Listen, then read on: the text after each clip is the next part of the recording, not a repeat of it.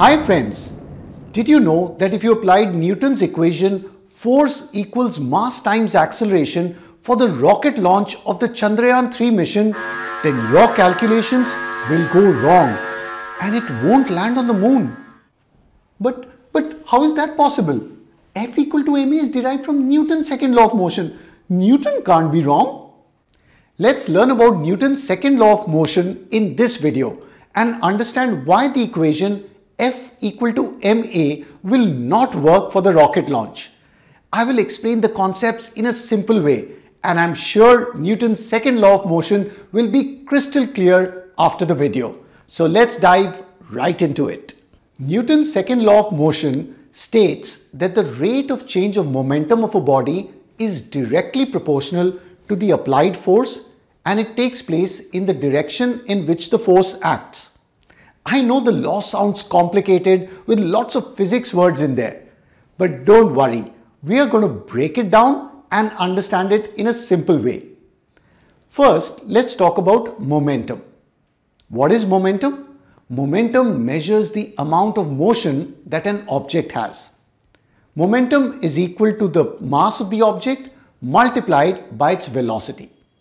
Momentum is a vector quantity, which means that it has both a magnitude, a value, and a direction. The direction of momentum is the same as the direction of the object's velocity. Momentum measures the amount of motion in an object, or you can say how dangerous a moving body is.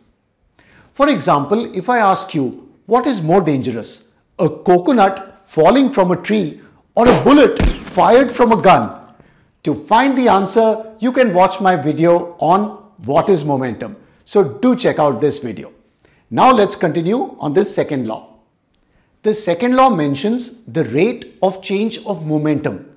This means how fast the momentum of a body changes when you apply a force. Change of momentum can be calculated as final momentum minus the initial momentum. And rate means divided by the time taken. So what is the rate of change of momentum? It is going to be the change of momentum divided by the time.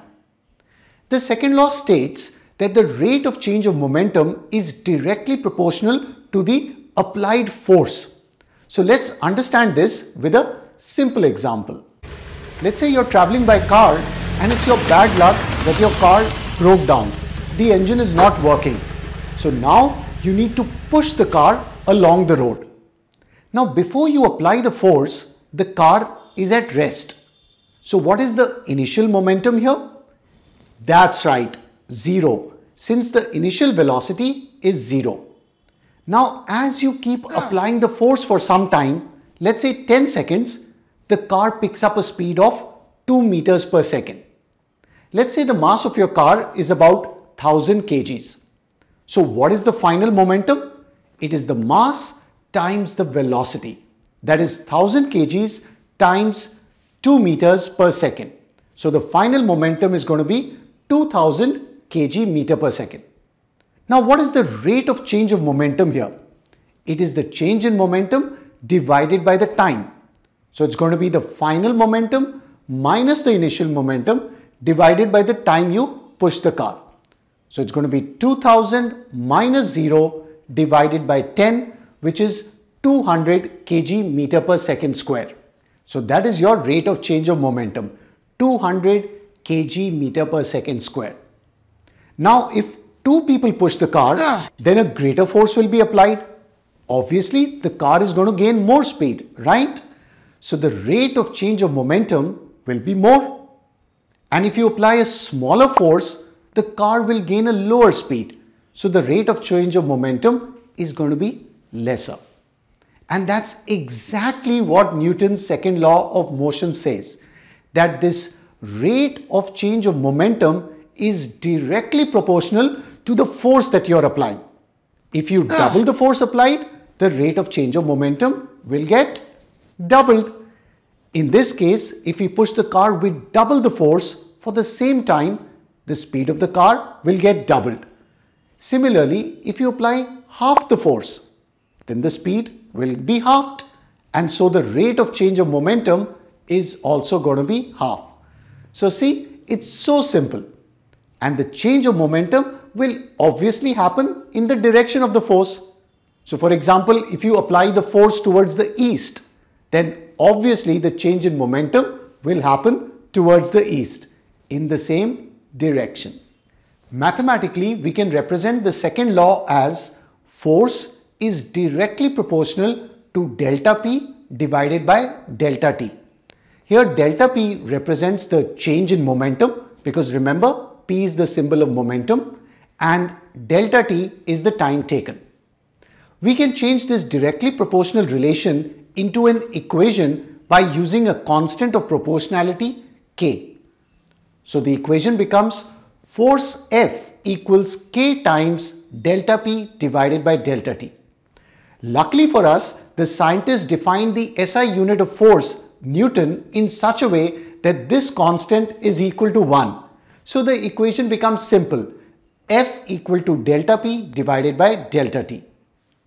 In our car example, the change in momentum was 2000 kg meter per second and it took 10 seconds. So what is the rate of change of momentum? It was 200 kg meter per second square. So according to our formula, the force applied is the rate of change of momentum. So the force applied is going to be equal to 200 kg meter per second square or 200 Newton. Newton and kg meter per second square is the same unit. Newton is basically the short form for kg meter per second square, and as you know, it is the SI unit of force. The equation F equal to delta P divided by delta T is valid for any time interval. It can be a big time interval like 10 seconds or even more. Or the time interval can be really small like 1 second, 0.1 second, 0.01 second or even smaller. As the time interval delta T gets close to 0, in the language of calculus, we say limit delta T tending to 0, then this equation becomes F equal to dP by dt. So see, we are using calculus here and we say force equals to the differentiation of momentum with time, dP by dt. So you can remember the equation according to second law, force is equal to delta P by delta T, and for a small time interval, we can write F equal to dP by dt. As we have discussed, momentum P equals mass times velocity. So if we substitute P equal to mv in our equation, F equal to delta P by delta T, we are going to get F equal to delta mv divided by delta T. If the mass of the body is constant, like in our car example, we can bring the mass outside and our equation becomes F equal to m delta V divided by delta T. Now what is delta V by delta T? It is the rate of change of velocity, right? And what's that? It's acceleration. So our equation becomes F equal to ma, the famous equation force equals mass times acceleration. What is the assumption in this equation? The mass of the body should be constant. Only if the mass is constant, we can use the equation F equal to ma. You can remember this equation as fun equals Manocha Academy. Now you will get the same equation if you use F equal to dP by dt, the equation based on calculus, right? So if you substitute momentum P as mv, we get F equal to dmv by dt, which is m goes outside because it's constant. So m times dv by dt, which is ma. So again we are getting force equal to mass times acceleration. And remember the assumption, mass should be constant. Now can you tell me why the equation F equal to ma does not work for the rocket launch of the Chandrayaan-3 mission? Remember, during the rocket launch, the rocket is rapidly burning a huge amount of fuel inside it. The mass of the fuel inside the rocket is decreasing. So the mass of the rocket is decreasing. Mass is not constant here. And that is exactly why we can't use the equation F equal to ma, since mass needs to be constant for us to use this equation. But then what do? You can still use the equation F equal to delta P by delta T, or if you write it as F equal to dP by dt, that is force equals to the rate of change of momentum.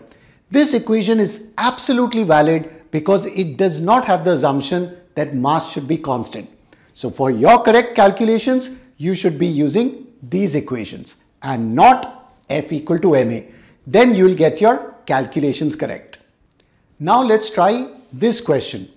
Let's say the motion of the body of mass m is given as x equal to 10t square, where t is the time and x is the displacement. You need to find the force on this body. Now how do you calculate the force? The formula of force according to Newton's second law is F equal to dP by dt, which is equal to dmv by dt. Since the mass of the body is constant, we can say F equals m dv by dt. Now velocity is the rate of change of displacement, so we can use the formula velocity equal to dx by dt. See, we are using all the equations of calculus here. Now substituting x equal to 10t square, we get velocity v equals ddt of 10t square.